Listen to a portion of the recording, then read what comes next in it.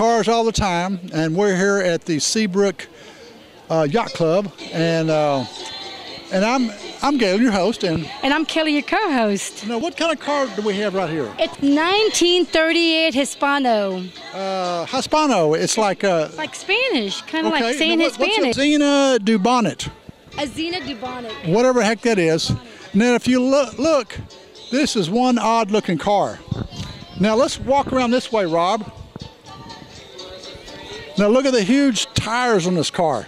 Huge tires. And coming back this way, you'll see the sliding door to get into this car. Now, if you look in here, it is right-hand steering.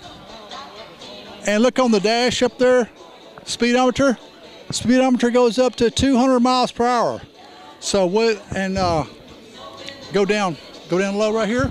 If you look at the gas pedals and everything down there, it's really unique. You can see where you stick shift. You change your transmission right there.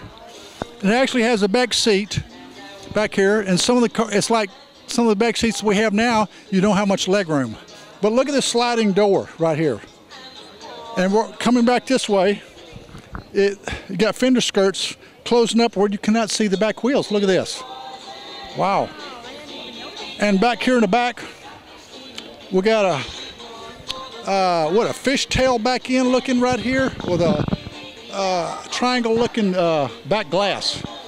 What do you think about this car, Kelly? Actually, I love it. I think it's very neat looking, and you can't even see the tires, but it is awesome. I love it. I wouldn't mind having a car like that. Okay, since they only made one of these cars, probably just one, I don't know, they may have made a couple more, but onward to the next car.